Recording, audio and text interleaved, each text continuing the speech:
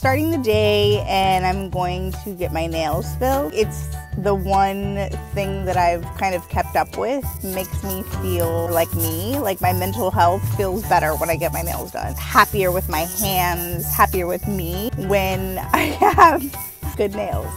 Hair for other people, clearly with my 3-inch roots, it's not hair for me. But when I get my nails done, it's like, all right, let's go.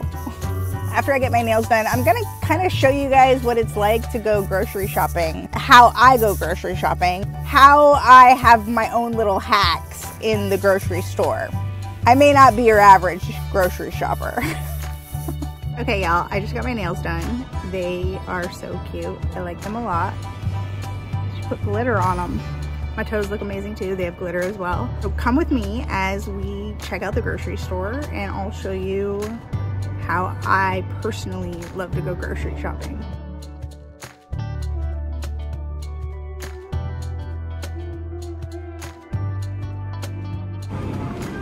This is how I like to ride. I can reach the top shelf, everything. Plug it, turn it on. And if your bum isn't all the way to the back. Some of you are asking, why are you using a motorized scooter when you can easily use a cart? Well, I like to not depend on anyone else, and using the motorized scooter is the first place that I have seen I can stand on my seat, reach the top shelf, and go about my day. And it's the only thing that I can do in the store independently, so it's the best way.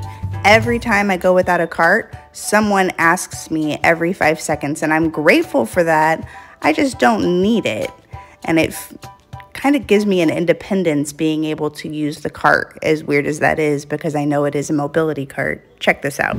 I truly just did this for an example. Nobody's even in the aisle right now, so I'm not sure if anybody's gonna ask me for help, but it usually always happens. If I had the cart, I wouldn't have to climb the freezer shelves.